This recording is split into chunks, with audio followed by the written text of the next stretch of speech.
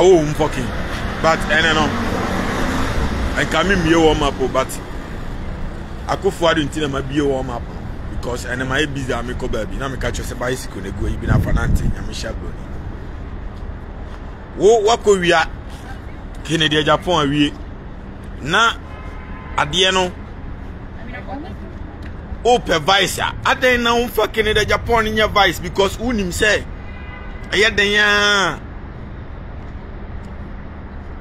MP for ni na mpeba omia no enu ntina aban kese ni nyina ata na chi enipa ni na ata na chi so still man ko twetwe ska mu lusu enu nti a chese omu nyina ampe no because aban no ni mu nipa nyina eta ba omia chi but still lusu a chese omu nyina ampe no enu nti enkofa Ken Ofori Atta kwase ampanyi say me koy man advice adin a wagimi ma chose yenya ne say Akufo Addo ya mesomo obi amana be buo me mpe jimi o aden na wo de jimi nko na adwene ho won nipa no obi a ono gi pension haircut pension for ma bank kura a omuti omusika nyina wawia ba kwasi ndiom bank wawia emusika nyina victims da so bre ai UT bank wawia emusika nyina emu nipa nyina eda so bre omusika nyina ontuai victims na bre anti nipo ye wudi ni o ekronforce ai de ntina ne be advice amobi aden wa jimi ma chose ade no the first say oye onua na say oye ohun nipa that is nothing penipa nipa pena semfa ne blouse wo di Ken Ofori Atta be advice wa jimi on sa Ken Ofori Atta slow sum kwasiafo ni nyina fo bi ama advice for Kennedy Japan ne bra because enye wiamu amu wia iba omiana mu wia na nka ba omiano kwasia panyini ho na kuto abama no. And now we have the men omu nyina akromfo nko a enti omo mgo ni nyina obi ani ho agana ni bia pena semo Kennedy Japan netimi da Ghana fo enti mo mfa le mra sama MPP a che opposition too much musmagimi pasia nipa de ho man ni na ekoto abama na o sisi awudifo ni akromfo na de omo ba wan na ekoto abama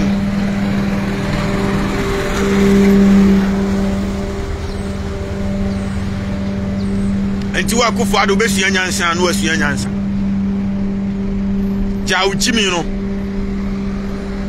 me de me hwa na so da so ujimi se amesoma ma obi abe papa wani so ba bia ai parliament to say Plaster House o si no se o so sua nyansa jimi for heaven na mu na nyame sha broni oba so anu a share no kra no fast se de da bia amwe no wonu wawia nipa no anse na wawi ni wahun enti a kire se wo nipa na ade ni di animu na ode ne ko na wo dada Ghana for se wo be force awiam ama wo make sure se nipa ai ba omi aboa yi wo be wiam ti obia nka na komanto ne yam wo be force awiam ama ba ema mpanyine no yensa mfa ai wudini anya ne vice wudini ti se Ken Ofori Atta wa wo ni tia ni poba ye me beji 11 minyaji a me nkwa IMF oji wi ano san kukuru ekosi IMF nti how do you think say Ghana ni bi trust say akwase ampanyini we adia me selfish adena Akufo Addo wajimi say amesi wan hwe ya na otwe we ya mebo pa ma obi abebuo me mpagimi o obesa na MPP fo ni nyina buafu no man koto aba no na amendisi fo na wi ni ade ne simple esa wo say party no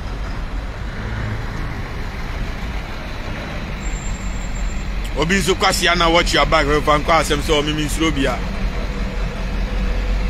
Akufo Addo bejimu a me madika hihye adwuma to so me ma go green light obi be ba be no Plaster House or every 1 minute bia ban ba se no ono be otimi osman nkwasi afo ni bi ba me so mesman Nkofo wo sika me obi me menye Kennedy Japan me nkoto mi sika nwuyo me nkoto etia bribe say obi nto abama me I got money me so wo sika na e be ma sika ni abrantie sika ni be ma empanifo ka so mo bo atitefo na mo mo o ene Kennedy Japan adani oba odiba omi achi no ye ne yesa masa because oni kapre wanya ne sa ye mo ye man kapre ento ne ho ese esia no nsemo kafa ba omi ahu nyina obesa dana no obeda mo se be ya obenya kakra dia didie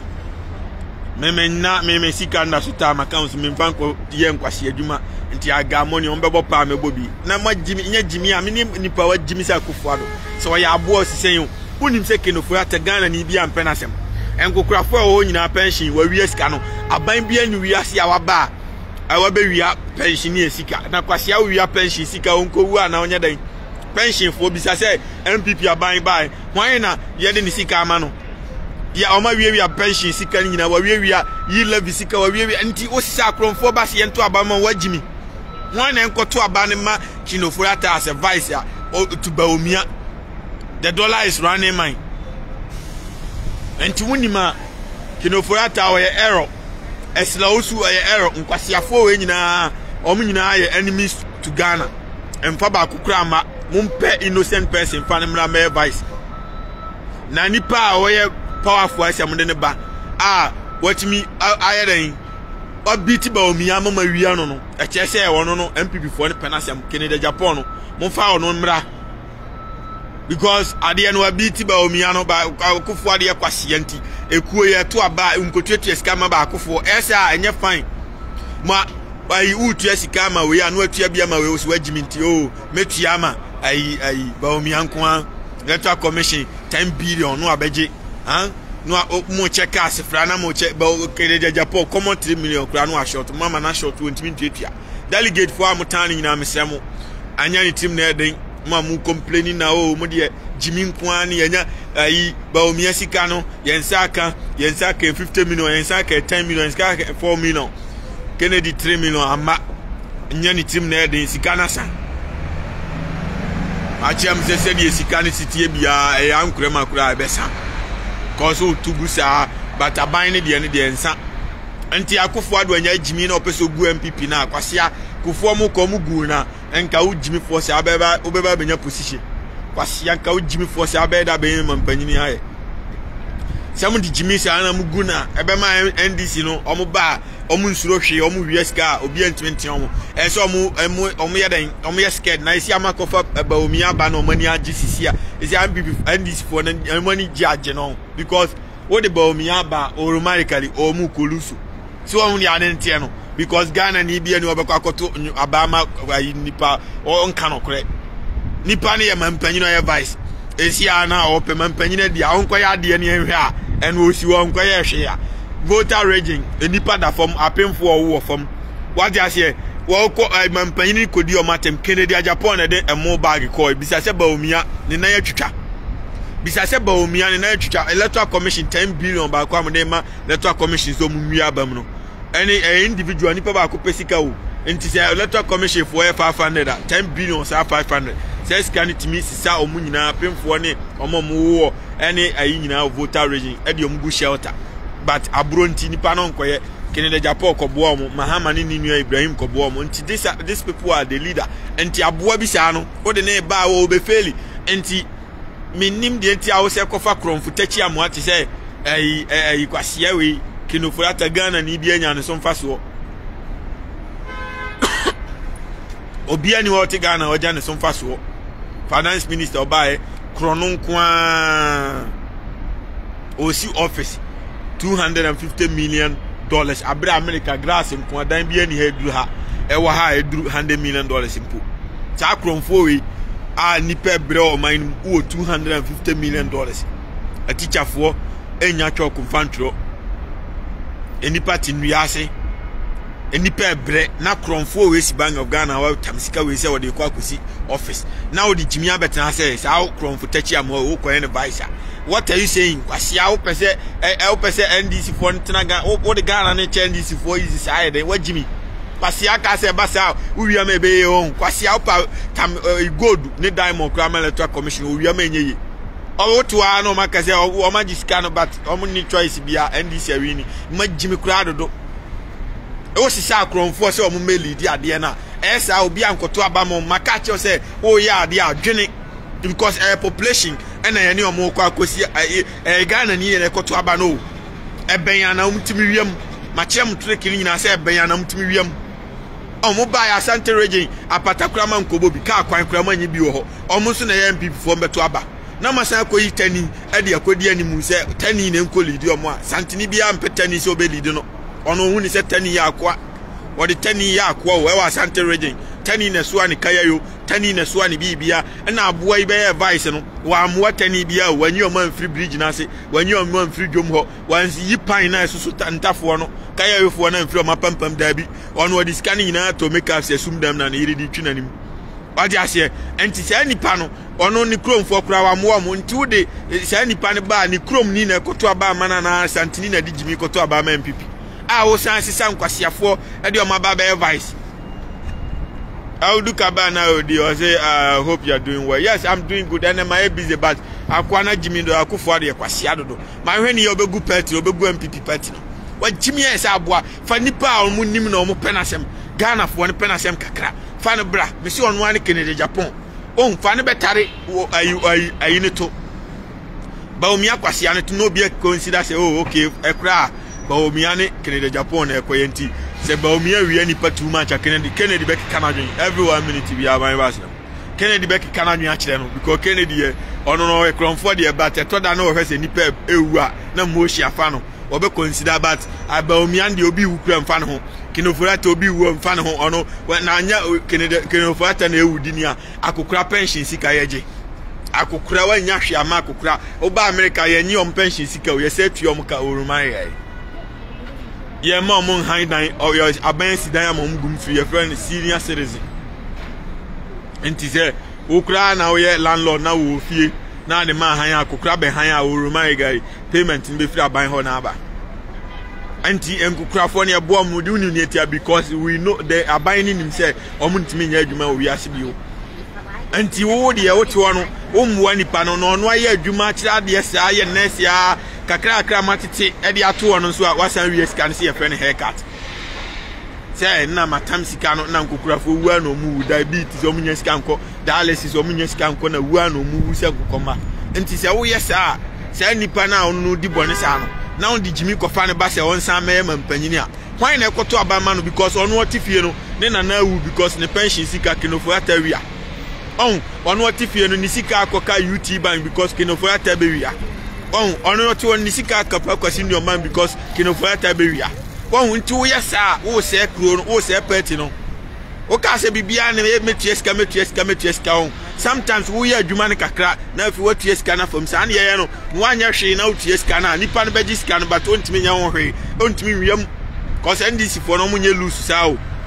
hwe ga MPP ni obeto abama ba omia tani di obeto amala cash me donya wo de be ka me kan Asia kaso majimi o asantefo no mu nyansa nyina hene ne omu nyansa nyina hene ne asantefo no mumfa Ken nkwohye na ade na entwe vote mra amus majimi nti selfish nkwa Ken Ofori Atta ayi moni mema bia o oni papa bia ni mu party no apart from Ken de Japan ya ono no behu nipa mobo kakra ye adoye because mo nyina selfish po mumfo bia ho obi abewu anyamasem and those people know you can never be a leader. My chum say leadership no you be a humo bro anymore. My mama example say antina na make say even as amoja en kwase case no mo ye no so me see problem bi si ato as amoja ya mebo pa me abu judge ni nyina so mo agimi because ye den je ajapade ama oba to ajapade na twena ama nkura na bebre because my church so oba no on fan nkura so obesisa nkura na koma ne maame no no di be ma achi ono da bia be ma me na mai oba bi betimi ama me ma so ya jade me ya kodi na chi impossible but oba on fan ho obeja de oye nyina kodi be ma chi sesia ono wagimi esa enam nti wo mfa ajapade ma no oye den o ma ajapade no wasa mojan ho no ma na ibre oba ni sika kekesa simple wo si wagimi nti oye nkwase judgment na wo jimi ma chi o trekini obi ani ho o wi ase anese ati wi ase ane ho kire no nti da bia tetefo kura ebo ayi eto nyuma o se o hene ba ne de ne seti ase wo hu de me kire no because o seti ase ayo hene utimi jimi ye de opebi obi ano ne asem mama example ni nyina mo se mo de magimi tutu ni wo si magie japade de ma no wa boda mota yi sei o panishe nkura no menyi me dwene bibini hu a mentena se kura chiminku a jimidwene o ti wi ase onim se oba ni paboni ni che bema unti uti won nti uti koto onim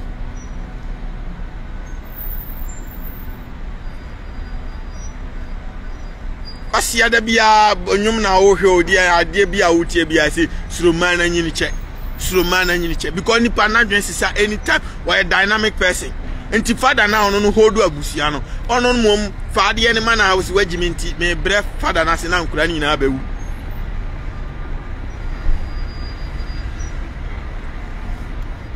ebia na yi na Akufo Addo aboa ne ye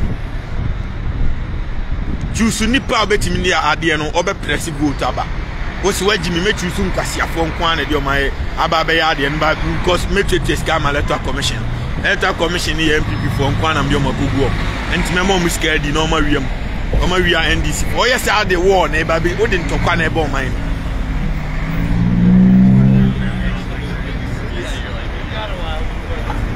ba o choose nipa Ghana for na apeno MPP for na apeno eba sha na ade no vote no be tare ho nti wiem a obia e fine obia timegimi ba se nipa no Asante region wanya vote o no de wanya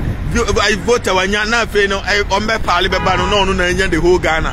What are you telling them? That's o meti ase o na akofa o man na dane abutu de am se Akufo de jimi amebo pam obi apono e ka che no o de so ansu anyansa na okoso jimi amebo pam obi apono because on kwasi akasa na obi ansuma se be kasa unim kasa ayen kasa o ye mampanyina ate akonya so u bebie wa no kasa me make sure say ba omia be ba be mampanyina che se o ba be wi Ghana fo en kasa sa kasi mom paye se obewi ni on said internal make a check in the Japan say mani ko tueska no because ba omia kasa oh me hia na after November 4th me hia na after November I che se o ba be wi no on mu kasa sa e wo mi se mu wi ani pa but mom pretend se mu wi se mu obi ahu se mu ya kromfo sa e ba sa e de ntokọ betimasi o man no na wo Akufo Addo ato aba wie be ma speech akasa senyansani dijimi abegina ze ai ena me make sure say aba omia na ebe ba be next president kwasia sa na e kasa e ba sa Ghana ni bia enim se wo kwa kochinchim electoral commission na e de ba omia na o de ama no because una control electoral commission nti se wo nkasa sa wo ye ne se nyame ya adom na se ye to aba na di obewi ni bia no me dane ama no simple Sani kasa wudi jimi be jina be kika nkwasi asema enti ame me ka che Canada Japan se opa ni sika mani nkotu etua no because obi ka che o say ye kotu aba no e wo confidence level say oh after November 4 me hia no obi ani na tem kase o de munsusu ni na tem mani kan de obeka bia every 1 minute bia bolaka no e che say me kwa kowia no because me nim future tense me nim de besie me na me nim de meye wow Obi wo watena so for so many years di Akufo Addo achia no obi de na anu ya 5 months or 4 months pe adisi opeso ko obe mampanyini no no abitu amagisi ewia wa echese wa bon was echese Ghana ni bia mpe wasem no obi a wadi Akufo Addo achi da na vote na agisi we twetu sika wie ma anse na watimi awi ni a dan obi a 5 months ya pe no ba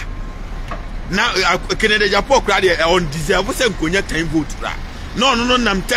mawia na command 37 na say ono no say mo man 37 ya na say onya 8 no ena ba omia ni nya 15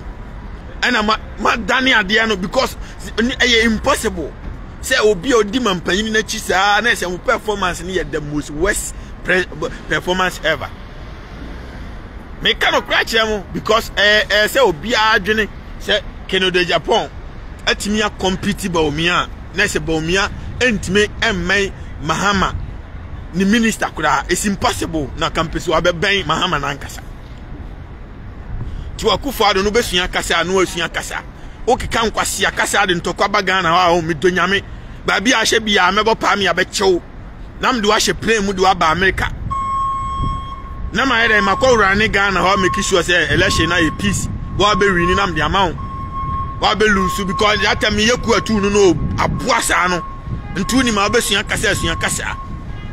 me jank kan kwasi asema NDC ni ana CPP ni bumfu say ai na me ne me make sure say abato na ebeto no me de ba omia na be press wa jimi on sa ne kasa yenye ne say ai kasa sada esa out threat other political party ni na no ama obi o man tokwa be si o man no o fi sa chimpanzee jimi o ba ya patakura ni pa nya bi enti kwasi asa ba me ya beku ya busuanfo de ene ye wan kasa wo ni wabusuanfo bewu me ka kyerɛw tu ni ma wonya platform a o kasa adwene anse na wakasa bibini nkwa na anwene o wiase wagimi esa aboa wiase mo agya yere jimi yo aye brebranya sikani a ono obetua sika ahwe o ma school papa edi o mako school papa ama o ma be igidin kura chen de da you ni nua Jordan you udi jimi saa munyina japadi o na ma no nyina moa o ma ntira menyine yire no mempe ma bia mempe ba bia no mempe memre o yadan jimi wei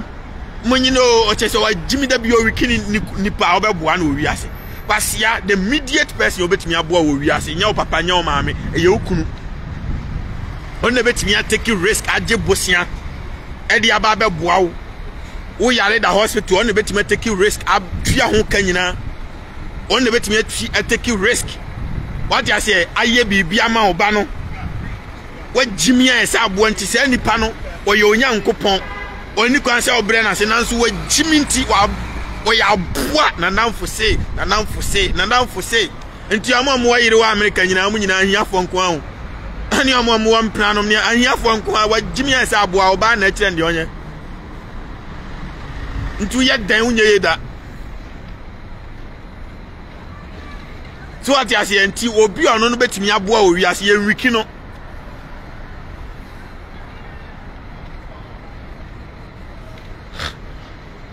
nti bibini breast aba America nyina sa omu nyina junkie fo nko a because abusia na omu film no di ono no ye ni patituro no na ma ko ne sekan na omaku no na ma bonituo na omaku no na ma just da bia omani brain sa omu ku no fo bia watch ana chei omu kunu because of car omu kunu because of dying meanwhile omu jana man tena wi ase a obesi dying ne be 100 dia mom wo ma jimi a esem wa onim se ni kunu si dying a o si am ne ma o ma che o se be man na ma onwene ti se wa jimi esa abo a wonam a wodwene entoma ho entale nku ho triwi ho mowere ho anintowi ho aboa onwene nyansa bia no ono odwene se memma daachi e se memma ko manim che memma brabo enti da bia no meyire ne memma da bi ombeda o meyire ne memma ba di ombedi o meyire ne memma wa jimi esa aboa no ono nkasa o onye gbagbagbagbagbagbagba ti se o enti wonim na ono no ne kose hyeni trim oyeye okọ abonti na okonya sika se kim ni fie no de ba o de behwe ne ma kena mai wosi wajimi nti metwamu kikame manamfu bia dada me ma me de twena koma obema bia di nti mefo so a aya agini nyapade wa boa wogi a okogu no kena mai ama typical example say it takes brave and toughest decision and best decision making for anybody to be able to control filling station na wo ho fefe o sense wo gi afia asamoja ho obodam mamunya nsanyina munsua every 1 minute bia aban ba sina ma wodu kaba na odi o say yes it's true because the differences are even to me and Canada Japan is only 254 votes that be said Canada Japan e winning no mo 10 no anti difference in 200 votes na omo kan omo boa o Canada Japan obi ani ho anyansa na ntimo beto abama ba omi an nipa ne president oba bibia nkwaye nya say oya you o chine ba bi o one day Akufo Addo vice when we talk about vice na no ani me no what you say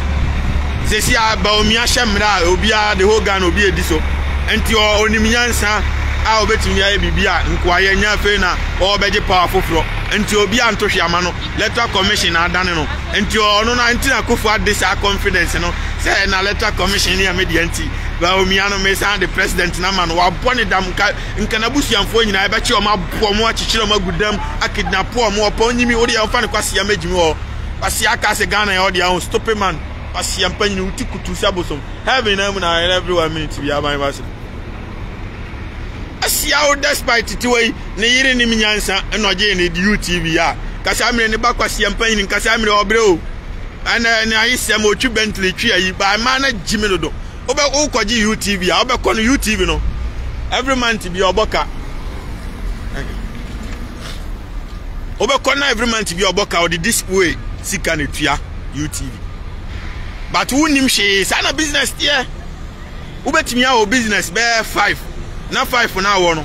3 penny make profit 2 na aka ni na the loss so kwa na eba nti 3 ni bisika na ade yede wuri tua oka but oba no wagimi na ni kam truru wasia bia kwadi no nti yan kwaje ma be ma no yan kwaje na ade yanye obaji be wie no afi bosome be so YouTube no ntimi ntua muka because bia aban no kwasi empanyi ni judge for no anyi this way ama o omoji YouTube na ma because this way ne de unim se nya mfaso bia ni so TV na da bia ni party so kasenti eno no adwen o siska om na akwaje ye ntu be da tua wekese no be se na akogunu akose bibia na o mada chi nyina sei o so wagimi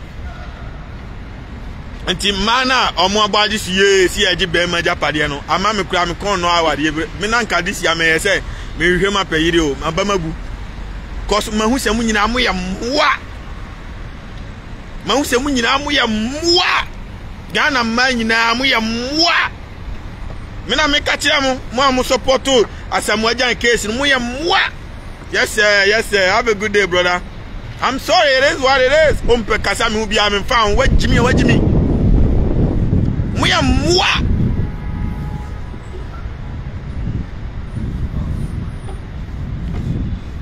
me for any day who can say me choose my me papa me choose me papa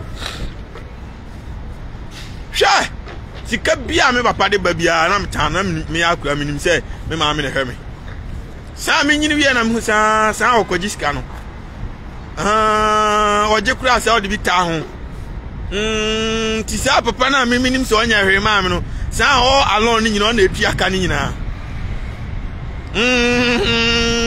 sa na tie ti o kikan sem sa no na ni papa sa o jafo na this kan ma no ha go bo o me bad o enti ade bia okunu build no o build ma o ma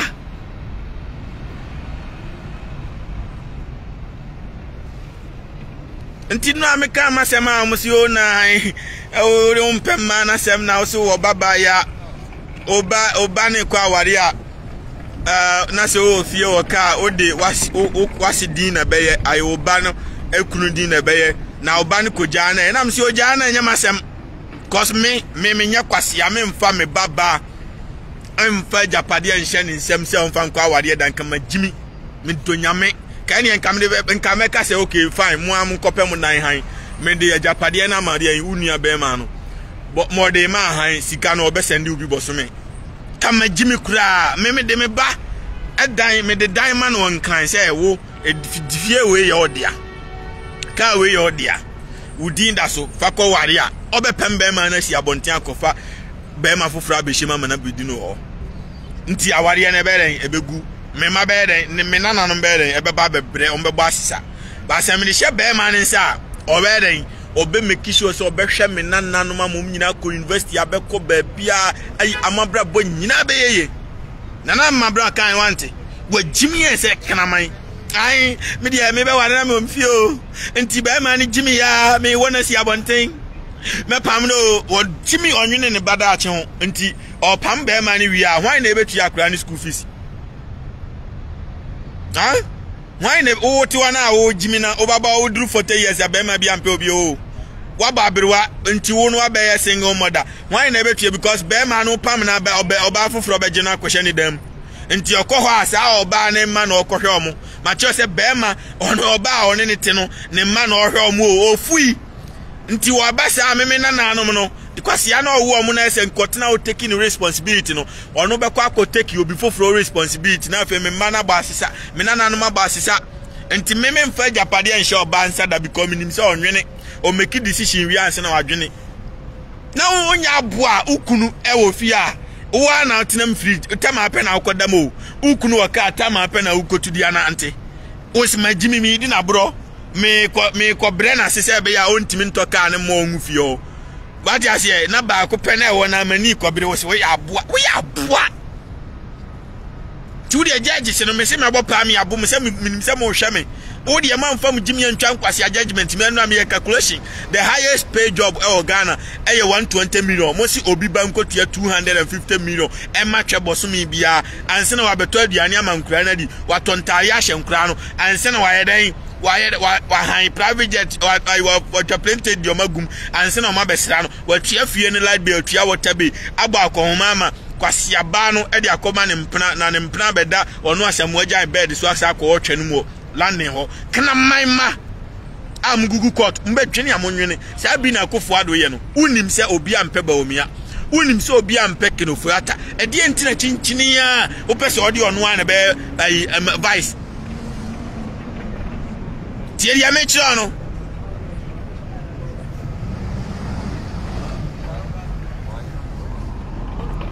nti amana mo nyina magimi of course wa won support to say ye je Japade afira samojan ho e de ama tutu ni ba na we ye oba a o support to twin Jonas decision so onim nyansa what you say ko tutu ni we ye den atwa mu kika nda bia ma cho se oba on ti se be ma o ti wa kwasia o calculate normal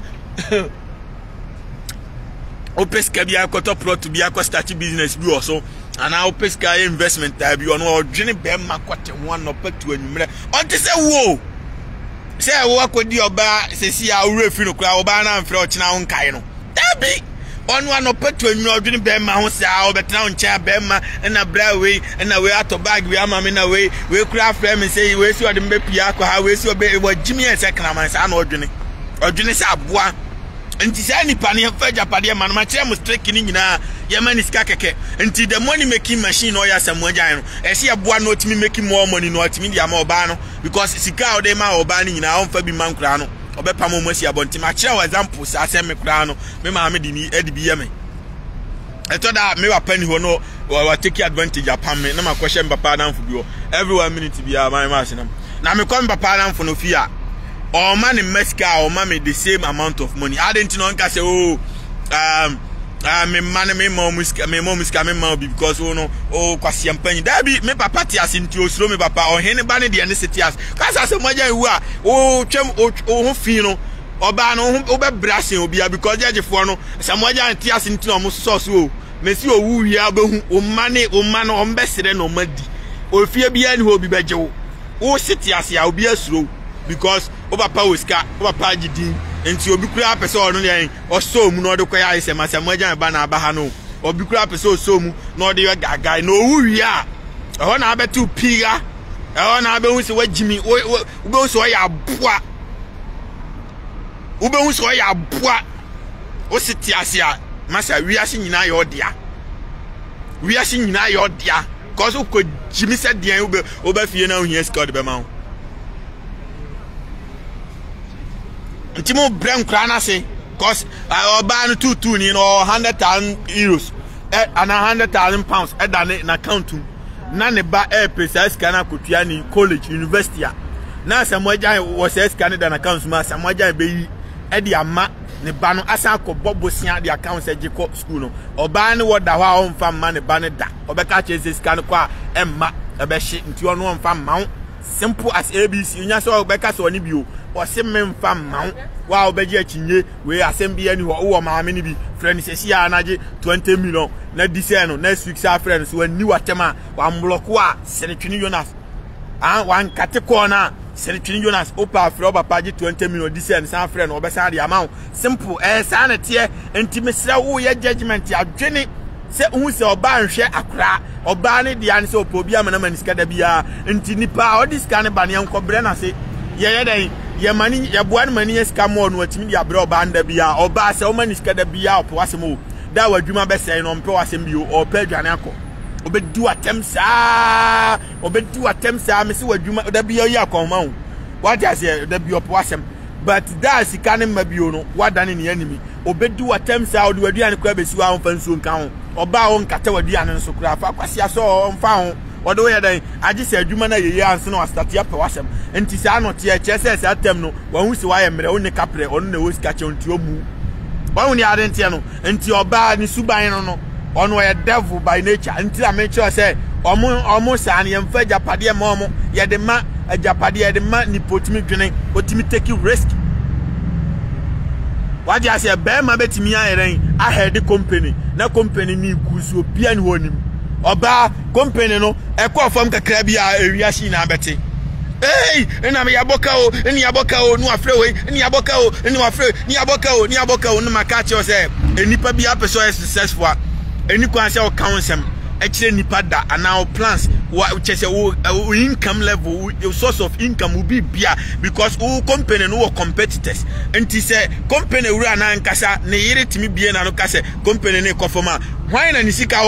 on to American corruption ko jinisika obi abe konti obi a for so be jinisika company na gu no nti oba na no keke gu company no nti ono sa yemfa company sha ne se o yamane tena ba bi yamane me ho kura no obe hu hwe because why timi e se krama wo ye dan na we de manafo no metrase no nkama sem kire obi a na me de wa jimi be man tisa be man ya danfo nka hwe kire obi a ono na danfo no ni hia bo na omo di hu nkoma ye di hu nkoma we obi akọ ne fie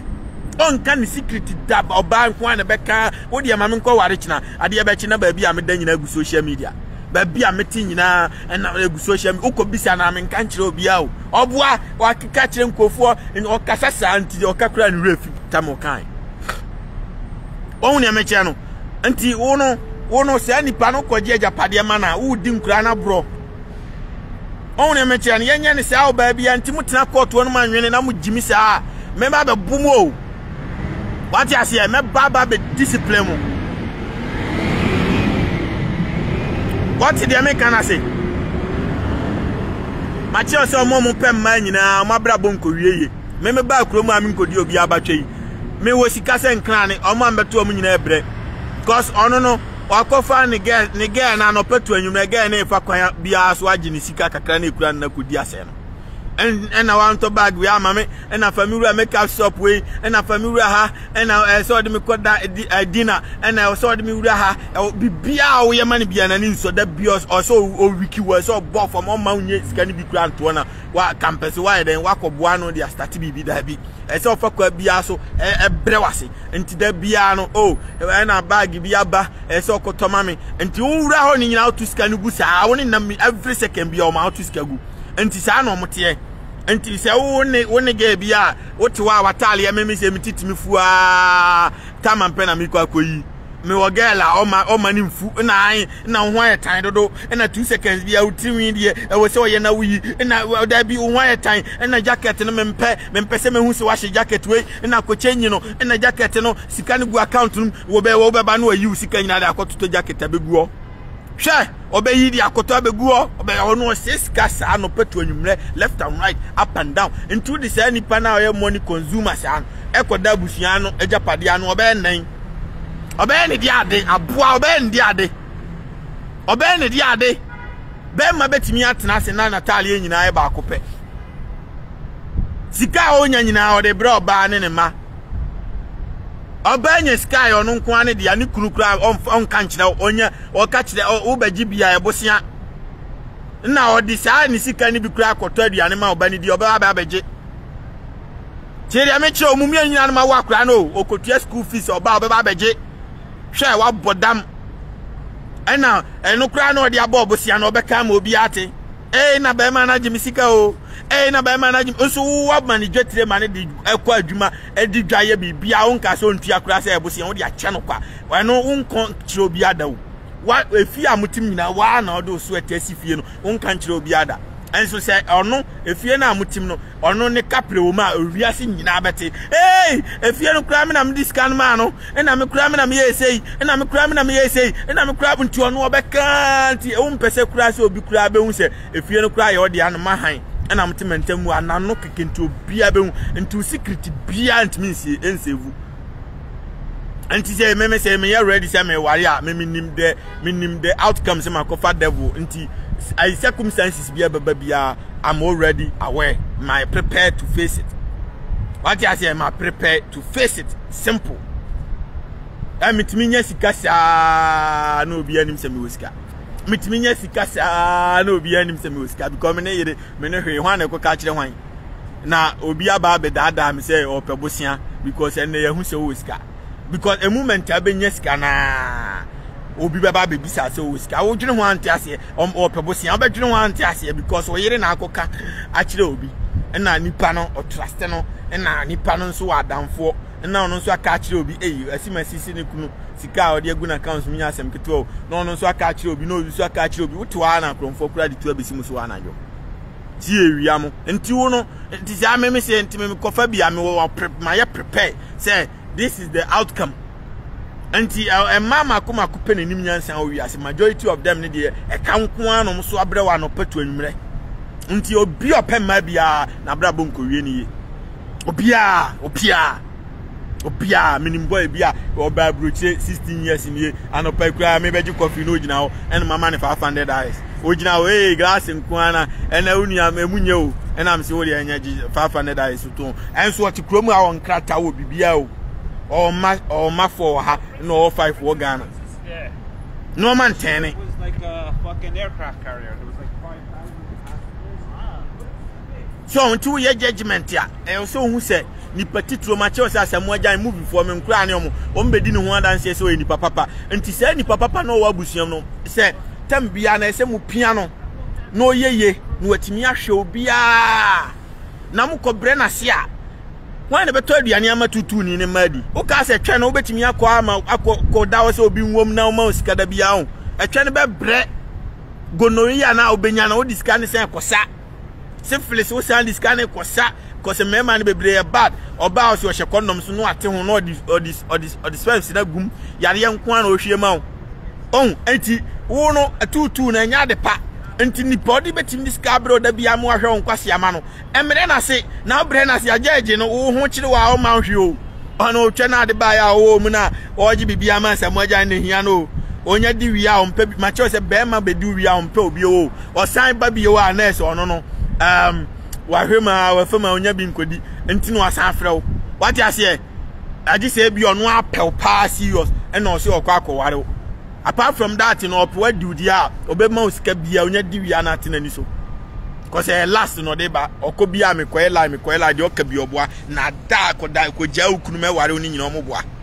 uja ni wia na abehu obetu piga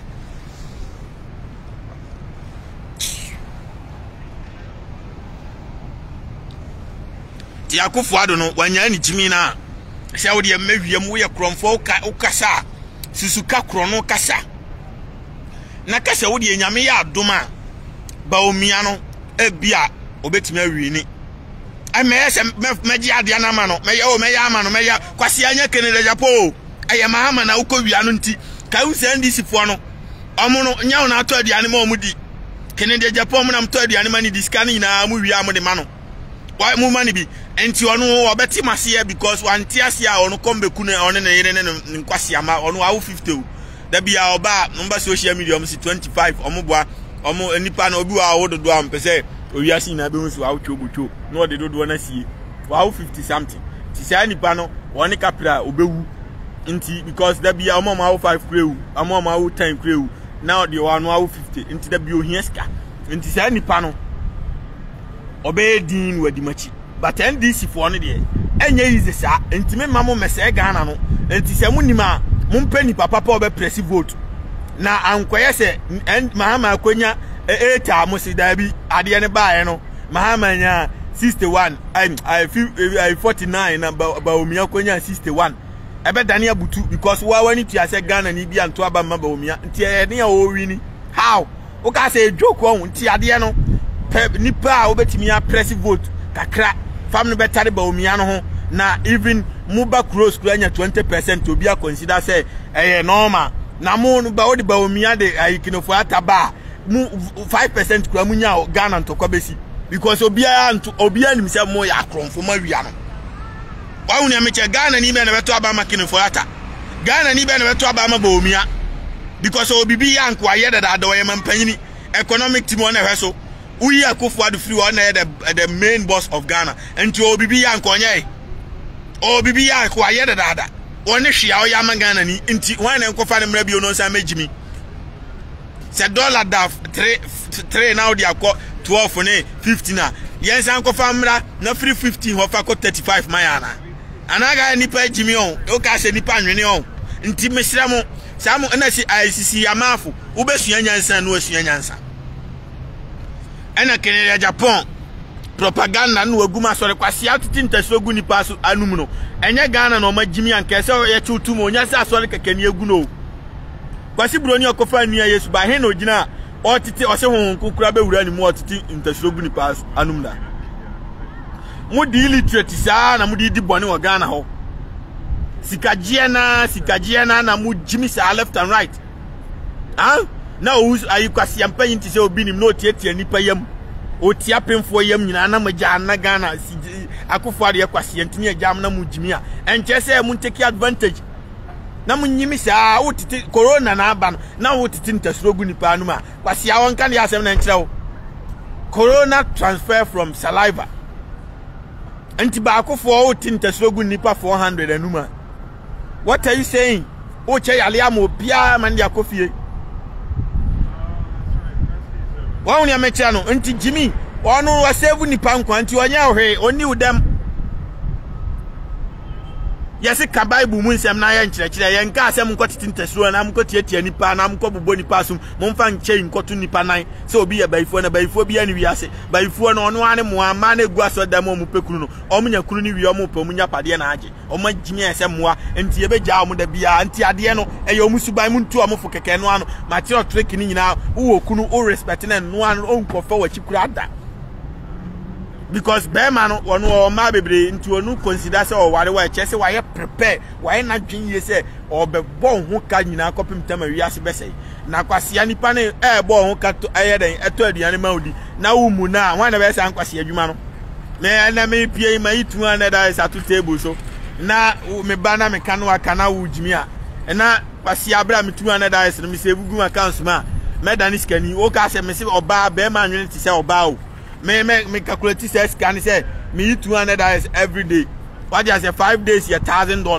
What is $1,000 10 days $2,000 no it me top rot wo me krom enti kwasi ame wo atikosi abontina me save say scan na metimi akotop rot asi me fie enti ade enti na me yesan kwasi adwuma sa na odwene. What you say enti ono odwene nyansa nko onwene Jimmy ti say wo a wo odwene anintonwi wo odwene tinwi wo odwene ai otimi kwotena salum 8 hours na usiwa because of ahwa no so ahwe woni embia no ono ntisa enti ono odwene enti ohu se wo no woni onkwase ama awa wo no usuban ne nye na nkora no faso bi ama so a obegya wo akopɛ oba foforo ne na kɔwo. What you say wo ma na Jimmy adache we ma de ombesua nyansa nti say na odwene o make decision based on your character. Unti say we make decision because of say ade bia behu bia na wani ka wo mtudu wa hu say oh sister simasi ne mpna de nakɔ vacation Dubai na ukuru mfa hanko obi da nti aye oya na wani bresa chinchina obekɔ akɔpɛ boy o de obekɔ. What you say no unti sa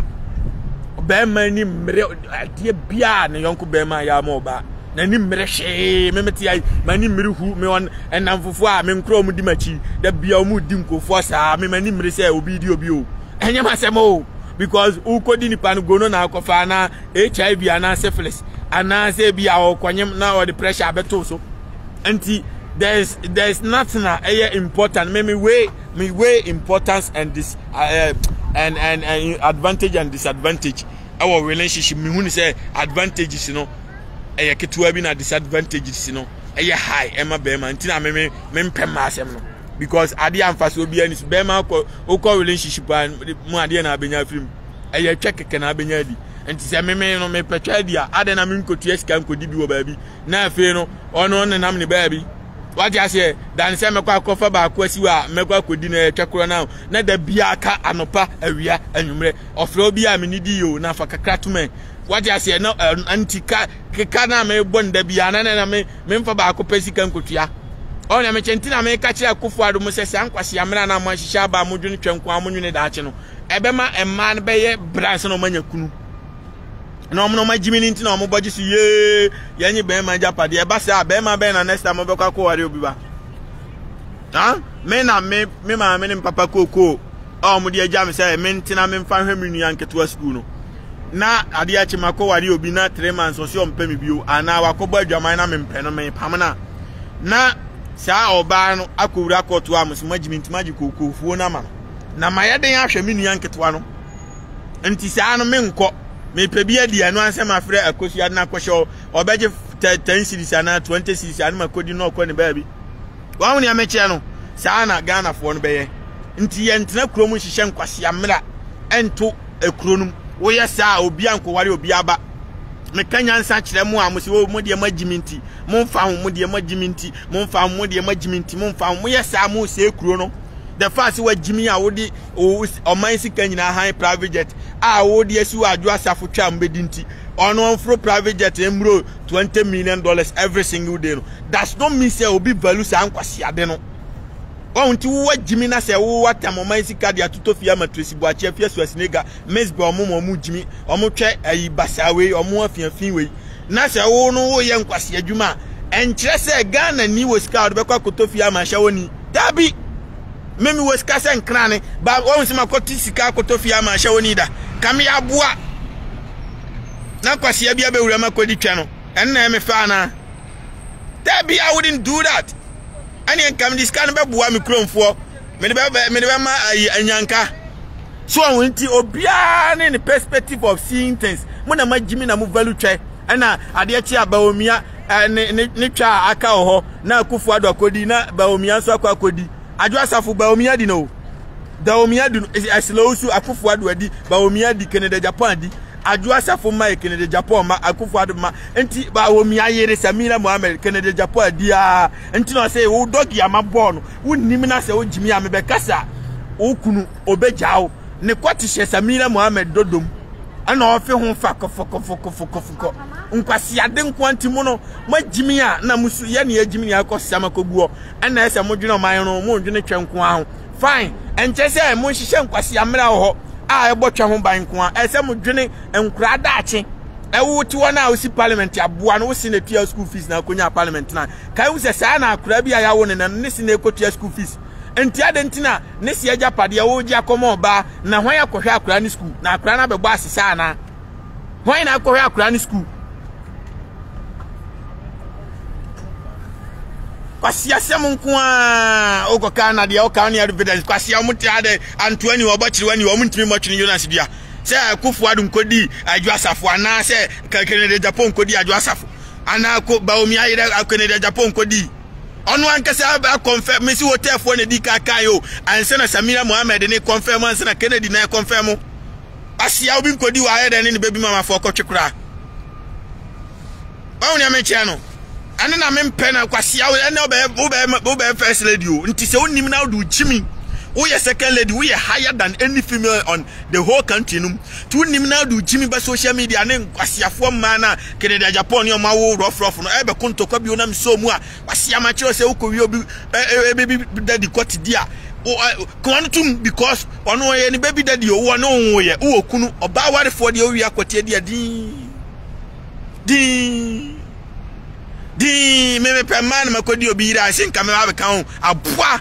di mempe my dear madidio me ni how bia I got zero issue my phone number could be any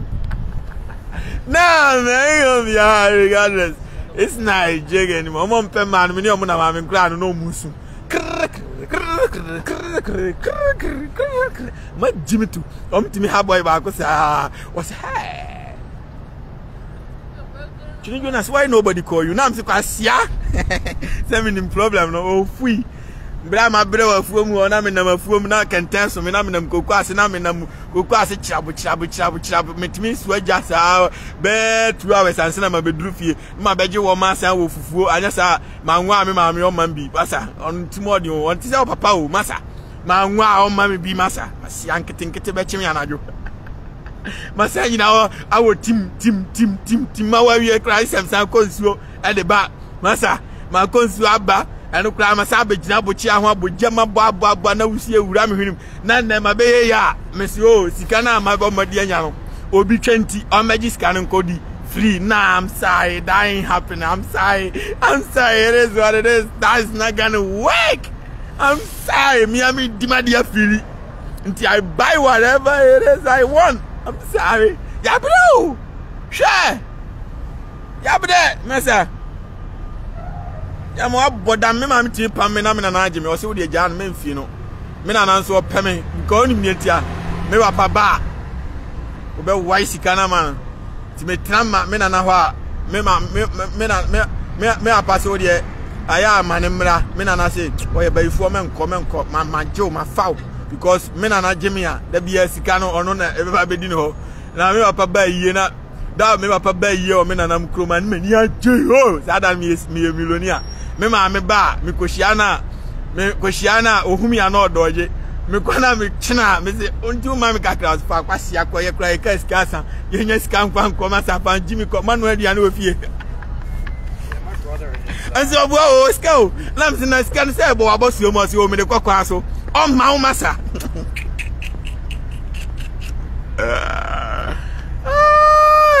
hey and now me see akura no ba party asia na oye den we yo hene me donya me o ba party asia o ma masa me kura ya no se me ho tan chen ni mani nyina nti o hia me kura no na me say anyway it's I man me na na do me nti me tran na chen me na so ye oboa sika ne basa kom ba party e ono en papa me papa ti me man sika me check you me obisa me $10,000 me say yeah me ma mbisa me am se anko asem so me la kwaji bi oku no me so me play weekend ni bi asia na me beji ska wo si wo kwasia se ni na mo ye dan anyway with that being said let's proceed anyway me boy ma talk am mo di dem there it's I man enyo he den wasia be kai na twin Jonas ma me ni papa na nam fom ni onti I make sure they are all right man I got them straight. It's alright, man. But anyway, with that being said, you know, Messi and Piami can never do how. Abodam, me kwaje ayi on ho. Ayi 150 million on ho. Me kwa oni bi on last hour sika kan nyina 150 million o sisom na je unim na ka kire ma me a wawu. Because on di ka ba so hia sika na am si okay menka. Anti papa de masa. Papa cause my men question hey what be this camera hey na scan no de ade hey unim se onia no mdo so kwase school fees no ye onko ade hey pie ko na de wadru no esenka kwase adwuma won kwafefo nyina ye adwuma kwase mpanyini hey onyo na etua wo oboa eni ya ti abofra ne setiasia eno yo hene ba wate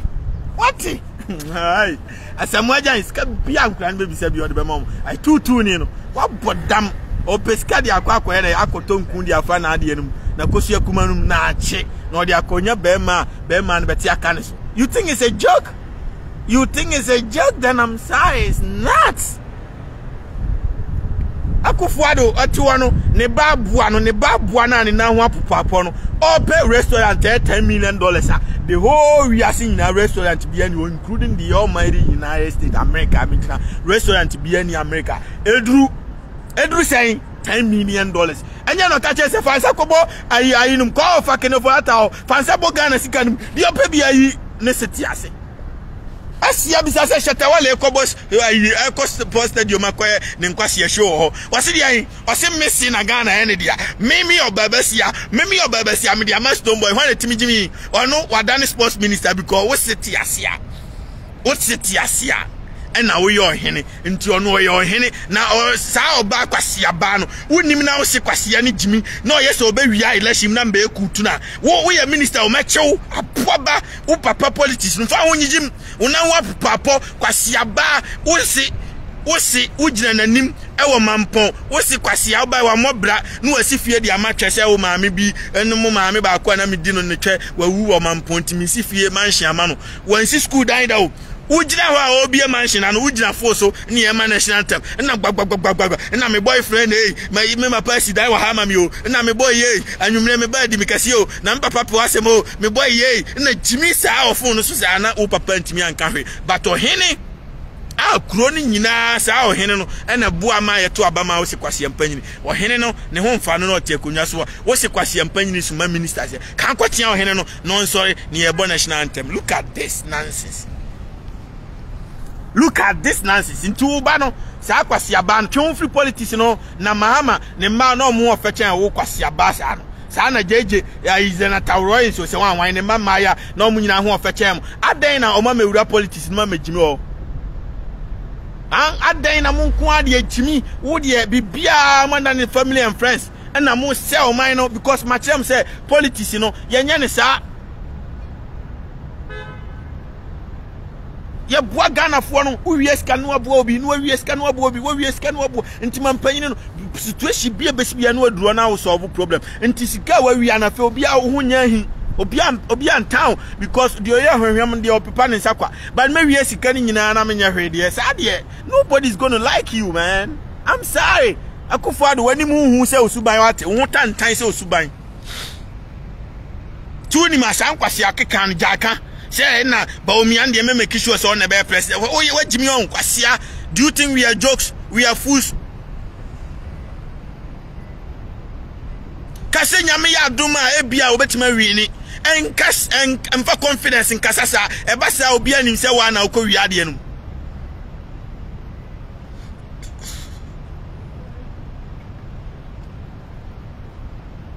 enipa mienu to aba wo wa party no akodi jimi akota aba kwachi na wiwiem se ama no enya fine until the whole party ni nyina nipa ba akopɛ a wo ye individual stand the whole party now no crowd still I just say mu robo na se na matimi defeat na look na se mu no mu performance ya bad enya ndisi o eye mu a mu ho MPP to MPP crowd mu bre to win more bre to win na mu de ba NDC to MPP it's a joke, it's a rap. I'm sorry Timo ba munyi school da ya masinchire ne hwe na munyi hospital amasinchire na munyi ka kwan amaye any light amatwe akọ kura bi ase ne hwe come and show us na munyai ma talk no se si anya Mahama na mbedi na chama o muntie miye Mahama degree book buy e kire de waye nyina ntimo nso monkofa bibi mra ane mo pa mo fa white book mra na mon list enoma mo di aba ye di lebi aba ye be wi aga na fo ye de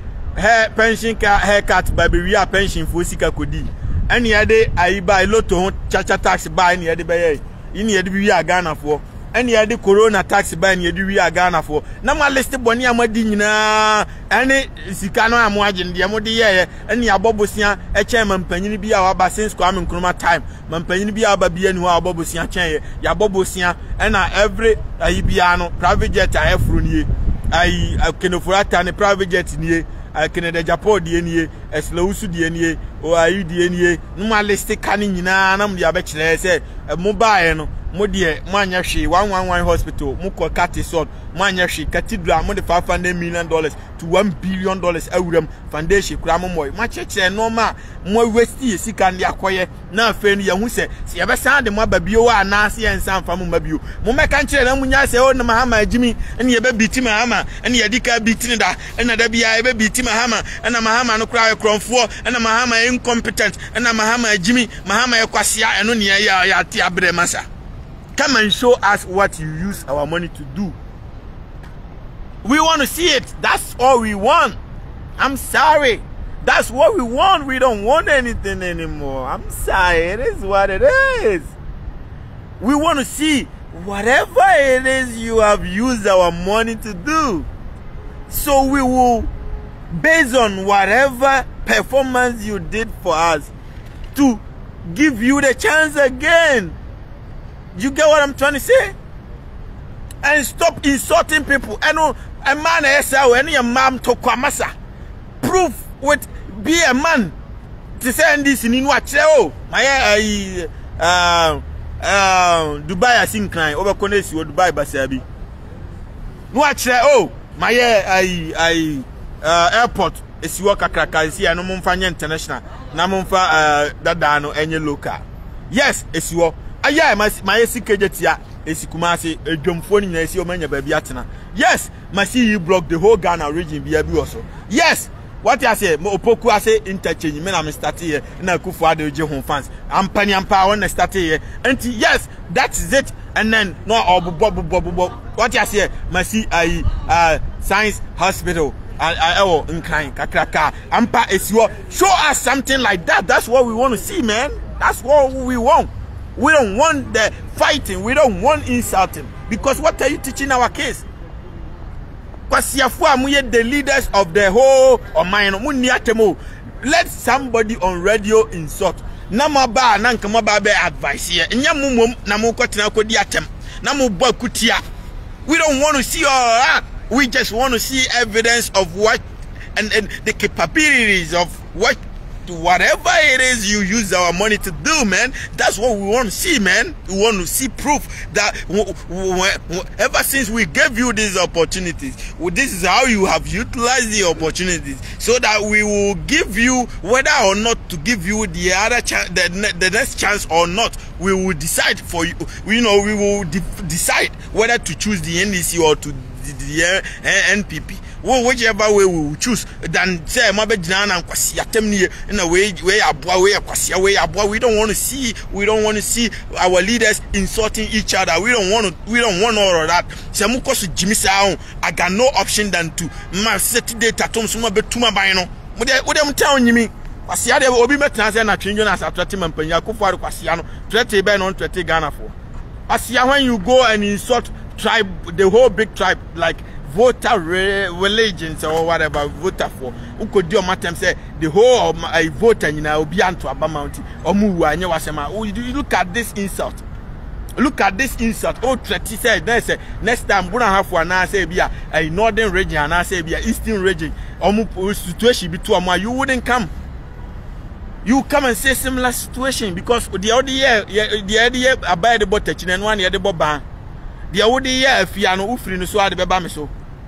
What you say until you kwasi be meso fun sin anim say or threaten kwasi Akufo Addo 30 men on 30 Ghana for.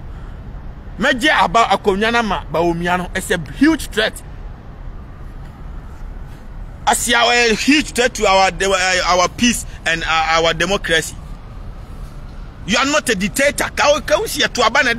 Until you don't talk like say, I'm minding your of a kunya, intimidate the man. What Jimmy, why would you say that? What's your man penny? Do you talk like that? No, you do not. I'm sorry, you do not. You talk like a reasonable person, man. You talk like a sensible person, man. Of course, why subscriber be for comment, but I'm going to read you right. And now I also instances, but I'm going to mention your name direct, man. So on my channel, yes, of course, I'm going to speak the truth, the reality, man. And Mesiamo sees the insult. It's not nice.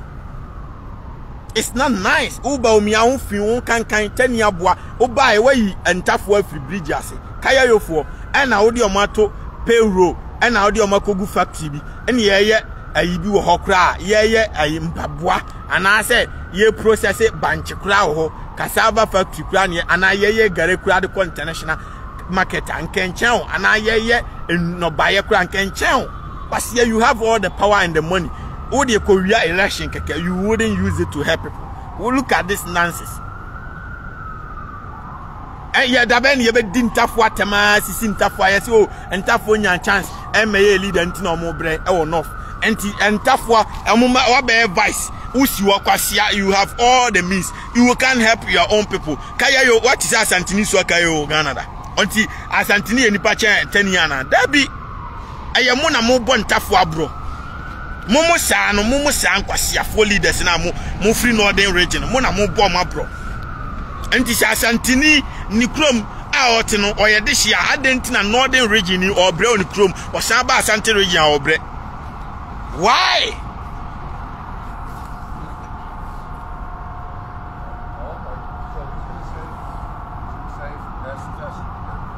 Why? I said, Mani Yakumu, Miss Seth Doris in the sand, and I'm a book coffee no, but it's I'm a coffee the abuamio. Because I'm a book coffee, I bought a woman team bought 16-18 hours. Because 1 hour be a Majiska, Massa. Men none me be new. Bibinim Kwana Jimmy, 1 hour be our Jiska, so do a Jimmy or quite 7 hours. Now, or the Jimmy got nephew, or got nephew no crown, Yasa or Kodao. Or got soft phone, no a fragana for one word the conconsasa. Acquire bois. For any over phone at the conconsasa. 7 hours in the sea, I know another job, no another 7 hours. Huh? What's wage me? Now, no coffee, be not conconsa. Eh, I can see by doing maintaining cacho. Now, Yaman Samufio, no my penty. On fear, eh, sir. Eh, oh, the phone, mom. But Jimmy, yes, Abua. Nancy, I had here. Well, Jimmy and the piano, bro, we are to Jonas is bragging car in our Kohan, Quasi Abu near the high can. Do you know that it's more expensive to rent a car than to buy? You do not, because you got no knowledge, man. It's more cheaper to buy than to rent. Because the more you are renting, be a renting company. They open the renting company to make profit a day. It's more expensive to rent than to buy. But what Jimmy, I'm sorry. The truth will always win, man. Yes, I gotta go, man. Me corner me ma Akufo Addo me born koko sa Ken Ofori Atta no ekromfo ti se ba omi ekromfo na ti di akromfo mienu ba se enkoto abamo mo a eye dangerous ema party no o se party no ja selfish no what I say I can for party wa beja komatania emfa nipa boni ni nso ensa ma advice yenye ne sa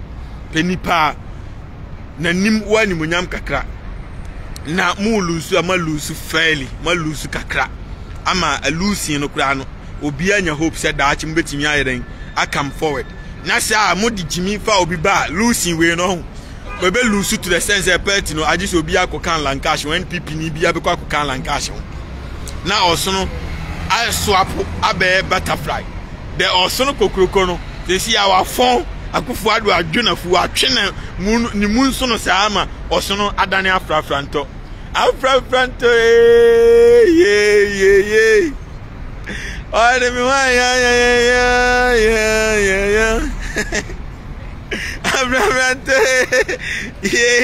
yeah. Of course, don't get me wrong. Me didn't have you know. As I say, Papa, so ultimate that from no affiliate. The system is working 24/7. Having a money. From an FHA Akufo Addo demo. Don't get me wrong. FHA Frasta House. It's not a joke anymore. I'm telling you the reality, man. So. Monfa obia mbetimi na press views vote kakra because I don't know bibi ni your abo nti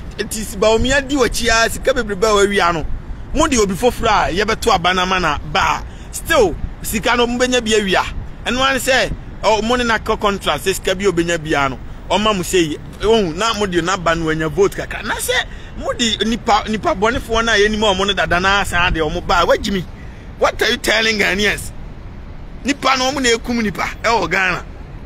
Ken Ofori Atta yi kwase empanyi ni mekwaje ayi la biya me nkwa IMF oji wi ya no de yekoy wo si waji mi es na usu yo twetwa nipa network mo obi e penasoma bo obi e penahwe na sum what you say ba omi ai o se card Ghana card hu hia chen interchange nti obi akrom accident nku omo mfa excavator nkosi obi akrom so mu yi ka kwan de ni na ma untum no de ye den galamse se nsuo Asante region enti safo yo se omo ba. What are you telling Ghana for say what's separate no muko wi alankash no wono nyo bia na wo akoma wo no te ne boko every 1 minute bia ban bass no enti sa alankash no kura ma wi ana mo ate ne ho a e wo se mu hu se enwia mu no mo de ko NDC fo no so a e be ye dwe o NDC mu wi o mo first me na am stop Mahama wo me at this time me stop no me na am stop no obe jimi me na am tin abo MPP for me NDC for tie me MPP for tie me everybody listen to me. I'm the true Ghanaian, the almighty Chini Jonas. Obia listen to everybody listen to me and they understand my pains because I am suffering. I'm not here for NDC and I'm not here for MPP. I'm here for Ghana. And to whatever will bring peace, that is what I stand for. And NDC for ni Mahama na chino omo ba be electoral commission abe pe wo Akufo Addo abo and I'm say stand down 4 years be batina because Mahama no watwe ne nkwase amani nyina be gu abrochi and ono no de mo kwai nkwase adati game because of the selfish interest what na ma kokura boni awia abra wo ya brante na kokura boni ni wia wa kwasia what na wantimi anya den am protect wo ho na so watwen am na wia ma electoral commission for agimi for na be confirm wia kwasia be da bi o ka fa agimi po ba bitina 4 years ba mo ani na ho enko gimi ma ni wia wo anya kwadworo tene gina ne ko so dende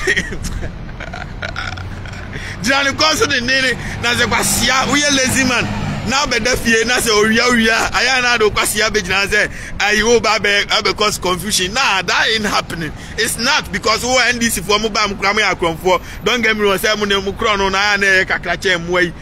de omo wia mo nya hwe ba mo de mo ya at least yenya school ni hospital ni no e ka kwan ni light to konkura sin kakra de mo de ni is better than omo times 2 million and ye no credit e ba ko pe Akufo Addo by no nso asi school dan ni bia nkenchen no wasi hospital na wasi KJT ade chest akran nkenchen no or this kan nyina di se wa broni mu play mu the high luxury private jet no dem team na obo no hwam wa just here enti mo de ne ye kakra but that does not mean say mechimi enti this year election no man fam Jimmy ankofi mani anhwe na maba omi akwase ampanyini no etimi fa ho etuetueska ewiam wia mo bia mejimi but minim say impossible because says who cry 7 Asante region NDC Northern Region NDC, voter NDC, Bunafo NDC, Region BI NDC, eba electoral commission beji musi Kennedy. Yeah, then Marini. And Tiabe impossible amam so be MT. And I believe because my bro, my boy MPP bro. Esa asante fo ne de manya hwe kra de nkese mutimi ye bibi mom because de o ma jimi no matter what ye de twa mo so no so mo MPP fo. Oh, enti omo no me ni o ma bro ye bibi mom no ma ye de o manya e de abebrage because asantini ene ma MPP akono kwa MPP onya hwe ma obi a o Ghana ho.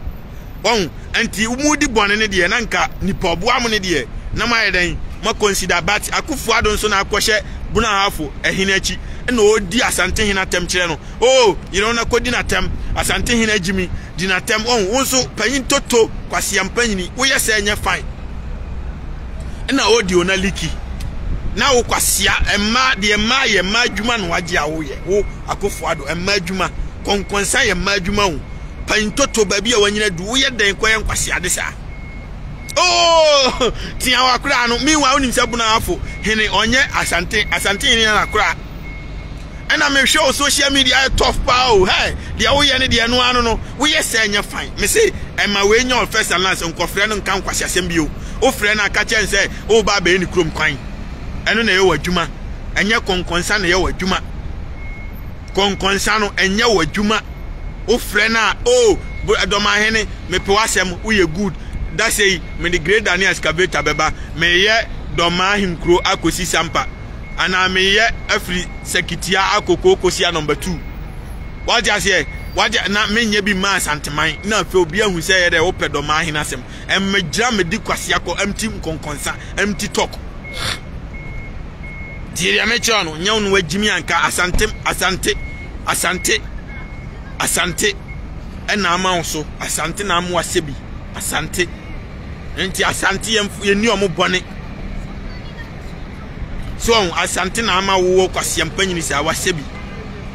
uduro tumfu ani ma no akokoto no nana wo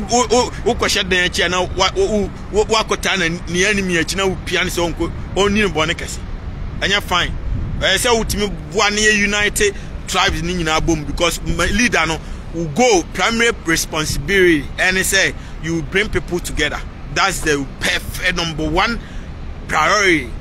number one role of a leader. You unite people, you bring them together as one people. That is the leader. But how many leadership skills be an chimisa, left and right chimisa. Until leader, no, you are not. People don't serve you. You serve the people. You serve the people. You help the people. You lay platform to give people opportunities. That's the role of a leader. But my Jimmy Munim she and one Jimmy na left and right che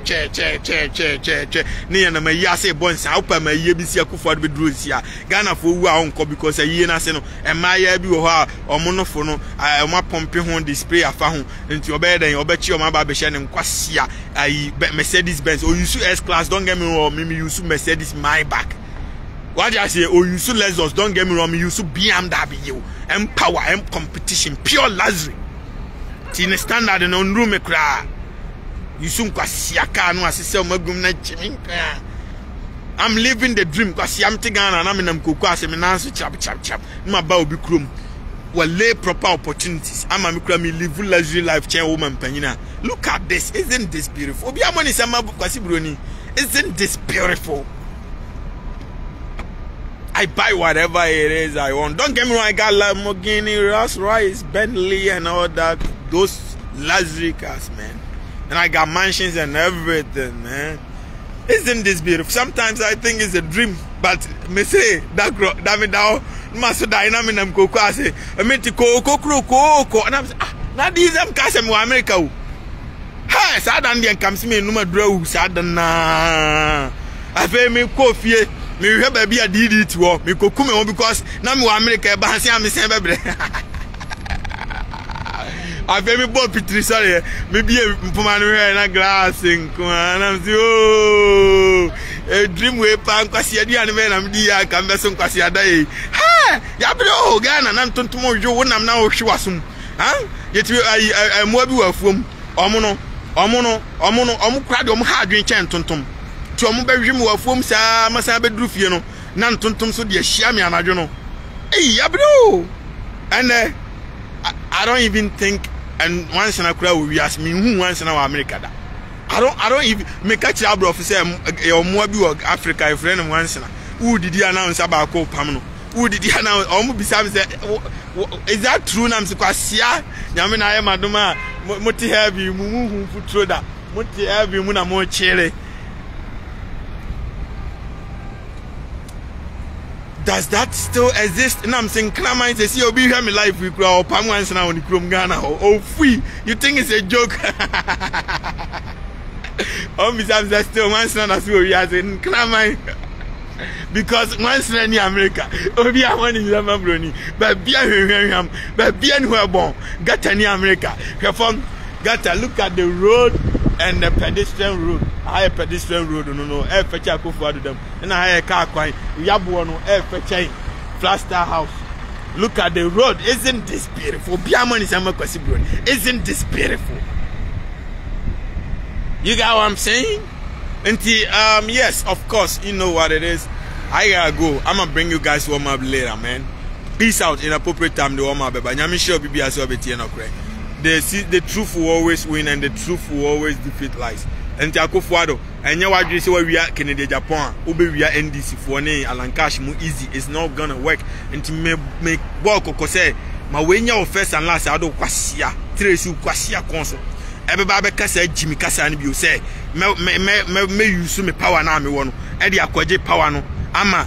baomia unnim na through ano ba bi o a me set date a de betu aban na ba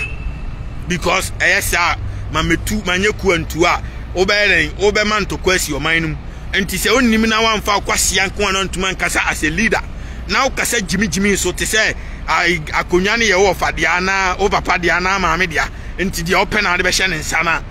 One of my channel, oh, ye autocratic, oh, say democracy, oh, say, Yane Kabima Minkabi Wagana, and Yane free and fair elections, or ye the election yet to up, Mampana choose to do no ape. One of my channel, Yanisa, as oh, money, yes, your election yet to a Ghana for choose to do mope, and to be Jimmy no be jai no jai. Oh, Jimmy Casa no be jaya no jai, me catch though. Was champagne. And of course, don't get me wrong, a man here for but still me pay. Almost like your mama or baba or your friend Frida, or 15 years, maybe Penketuado, she said, you're a virgin. Munganja say, or how on Timahuma or Instagram. I don't find number my miss out, or baby uncle create a Facebook account and an Instagram account. And find it in your Frida and confide your mama pictures in one cause scamming me. Mr. Onyasa Mecho because we are my friend. This if one be a catch on someone confirm say, a one pa and Namu has a mania, your mama ba, I want to jump kakra. I just say, bicycle fast when free. Nah, man, oh, no, I won't quite about me. Anyway, Akufo Addo man, the ammonia kono, Yamin Pedavu, or Mabusi, and Mahama, the so I was a KGT Magana for, where see we have I have seen a Canada Japan or Mamma, uncle 21 who could be a derby, on a dear, or your fucking. Me could be a here no I be Obama my general my Jimmy Nana open or bad this why you compare mammy or your fucking I know about sham and you have open penny Jesus no I bet season me ba my Jimmy Nana or me birthday because me oh me ba me be Gina for your ban who you can't say joke because Oba believe with me legacy me be training no me pack only court to kwasia dem ma me ndi me me ji akura no so de me court to ame Tama Grand na wura Burkina Faso hu ne bio sia ma kosi makoji mansion bi wo no bia ade obi atena na ohwe akura no wo mame odi mi wura nkwasi akoto me yira akura no cause minim se wo mekanya nsan bia nkyira akura no ntimia me training akura na onyini a oben ti se mezbe oba no akura 10 years wa force wa ma akura na nya otan kwa because o pe fame ama no there are so many ways I bet me nya fame ama oba. So who's a Ghana no a Christian and a Christian or much me emotion for anti one offer so training a crown say o me than devil man Christopher na oko school a on betan on be bura no school or because secondary school or because for mine we sponge enko for the shinachi because ono Ghana ni no Jimmy o na nwe say Yesu na nyankopon sensen wiem o nti o bana o say Yesu ni o ye devil ni san kwase ade na ma crown ni wie school wie ah say tem no onko ba bia ko show bia se no na wa ye den woman say publicity no na se sia na wo frɛ ni miss man na asofofo no bebo pa o asofofo no ya wudifo mbebo pa ma no akra ya akra o ye innocent onim hwe akwasi awu ani tifu ye kwasi ampa nyina betena ho a ono start wie ni case ma akra no e ba sa obo se na Christopher ni bia fa ho bedi ni bone ono te won wagimi esa aboa na adwen se kwasi awu akwasi ane nyame o nti di obeka bia no nti ubo se mesbe oba twa mu asisi ane e be prapra fom on ti mesra wo ba obetimi aman publicity different forms obetimi na wura studio no mesbe oto nwom obetimi atwere nwom ama akra no ato bo wan se wa be adorable obi abepe na sem anasa akra obetimi atwere high life nwom ama no na oba no ye okonfo black oto nwom okonfo kwa de ne nwom na ne de a Christopher onyina pe na sem what do you say bo se won ne nwom da ma mentu bi nkire o me am girl you ahwedi apina metote oda ya cho boy na metote we temete fama mio ya mtesa you me am girl you ahwedi apina what you say ena ajuwa ya me yere ya me mpna omunyina ahwe me nkomode o mana mingado pem ajoa ya me yire ya me mpena omunyina bo me nkomode obi nyina twa me nkwan de mana mingado pem obi say eh ane wari Akufo Addo bana wari Mahama bana wari Kennedy Japan be ya asemo ane madani kramoni o of course me I don't know e bia me wari ba ko but emenya hwemetime de omunyina me ensa nyina hia ba Akufo Addo ba de me ni no because oya dafu wan hanu akwanyem na afi no mabewo akati abitisi Akufo Addo wudi ni atoma busiam na afi me kwa enko unya wa akura wi antimi nkunu free ase o what has you be part of you oya wabusiani forever no adane dafu adane bosom na afi no daachi mini wona be president asambe kunga na 40 said Akufo Addo kunga na for dabi sabron somewhere no as you get rid of them from Ghana umtimo of course all the amenko devil me amani tiajana mnimti ko ram diary I wouldn't do that. I'm sorry, I will never do that. Akufo Addo by fool she we wudi ni ope bronsam ono ane Akufo Addo bronsam o wi ase na amatre gubukum no ono ane Akufo Addo why enti wa oti aso dam yeti bronsam so wo ya boa kom na de na u paduane adi sikani na agu Akufo Addo bottom eno odi tipre mu di ahawfo eno odi tuatua ma electoral commission so mu wi abam on na betima sesa o hyebre ono ane bronsam onye Akufo Addo bekas obetima kase enne free na ko mi magana ni bi esika onye into on na bronsam and this is the devil we are praying against on one Akufo Addo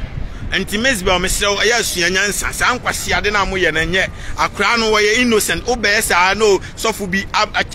ama o kidnap no akomantam no na so dem say o ye de o tu ni bayi meanwhile akra no onim hwe mo ana mo kika nkwase asem kire no na mo ye de mo rehearsing no kika no onim hwe innocent child mo ye sa unim se Ghana na yete no e Jimmy superstition ne nkwase ade no mo ye wo obi a wo ne ba so for amantam no 1 year 5 years or that so asori fie ade ya so e ba ifo until wo ba na say o person onya publicity you can let them pass through a lot of ventures, a lot of there are so many creative way of making things right than to try over crana attack the religious group am obenya enemies on a channel me a Christopher me fire moment me because me cannot kreno achirem enna nyam obi na achire me nya akra obi amfidi me nobody gives me money. I got my own businesses, I got my own companies, but I will ban obi na eko feedi no obe sa no be a poison or school and I obe sa no be me before I eat somebody have to eat 30 minutes before they give it to me. Tiri amecho before I drink somebody have to drink to say nipa no me wu a ono ndika wu only alente but o ba no ne koma ai madam for school o de ne koma we mu school o de ne koma na o no frɛ enemies ama akra na obe ya ma obi aku akra no kwa ntina amecho say we don't do that. I say wanyini a out make decision man ho a no yes sir e no an risk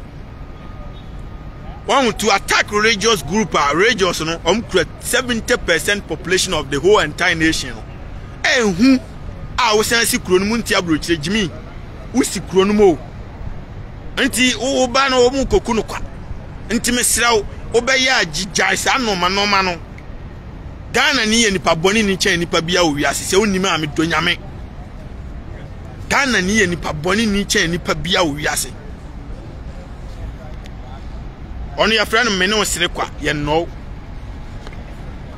ono o show anim na hey sister yes o ye good o wo dan wani a no nti omo nam nyina nipa miensa ne nam a mienu etan baako enso ono no ne omutan no ono na nwen se ono ni nuanom ne nam omodon nti wo frɛ enemies wo Ghana ma wa ho a e dangerous and outrageous omudi bone pa nya abosomsomfo e ya kristofo na enye nkramofo ya kristofo asofofo ni nyina asie pemfo omumpa omupopiti ase omu nyina asie pemfo omukum nipa se nkokoma owusu bempo se oni Akufo Addo omukum nipa wan temakwam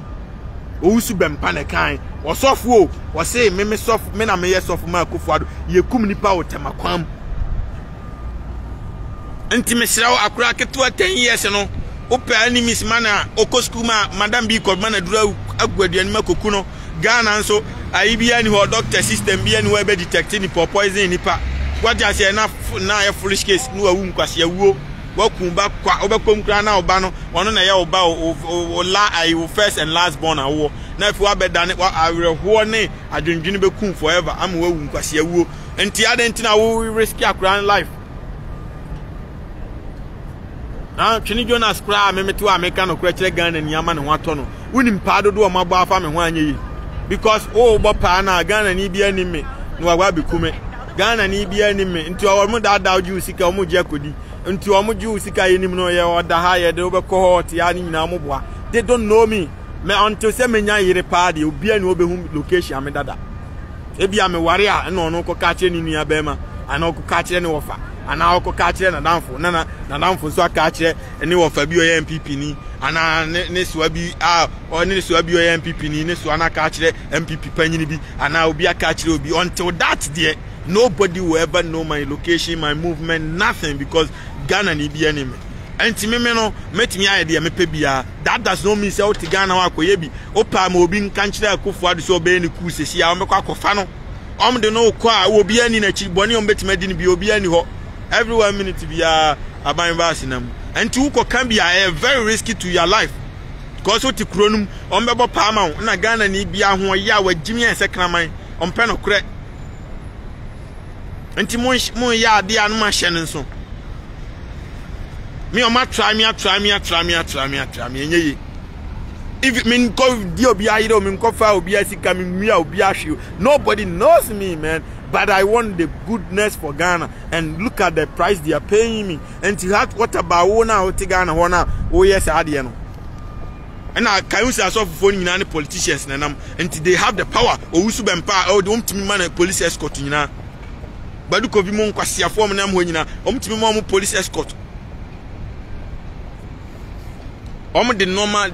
illegal normal bar, the report free. Omni software and politician, and to all risk a grand lives and kwasia we are better than kwasia we Jimmy. I bet now how okay. I saw for phoning in our started town banner. Cause I know kwasia san, I saw for phoning in our friend or my godfather. Kwasia san and Tiafusan, I saw for godfather.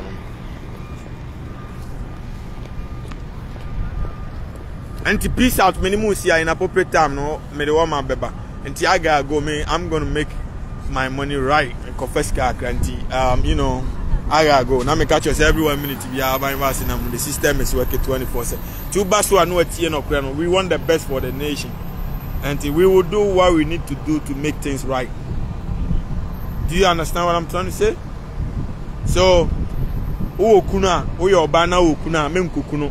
Now what Jimina what town kuno on one town or pewie. Why? One what Jimina what town no. bra o brain na because of wo kwasi aba no wone umma basano mguo no enti na ukro no call risk in life enti mo bi na da self an ko record wo de no kwa wantimi ammo bra o ma na bebre da achi se wan fa na nko na otimi bo bra to say the despite ne yira fa na nko a wa bo bra wa bie companies ni na despite ma dia enti o man kwasiafo no e na mo da achi be easy amount ba se o di jimi e ko gigi ni nyapa de no o stop no ntimi anye mo a o mana nkwasi ama na ebebre da achi simple. That is the simple reality. So for be and can't was so them because or catch the wa umfa ayinema sika na meje na nwa ti ese o keka nkwasi asem kire sa ono anwan ne hia no ono a businessman wa ba no o ese o ton na nwa no timi ko here o kotimi enya sika ko hwe ne yene ne ma nti di ono be ka kire wa be ma di sika na ba ne de eno na very important to him. But the almighty Trinidadians menye hwemfrio, I'm going to say it how it is, man. Tuba so anu a share no kre no. Peace out. And Kasai straight up. We run the city. The truth will always defeat lies. And nobody's better than warm up. No one. Nobody's better at this than me. Period. Bye bye. And Kasai straight up.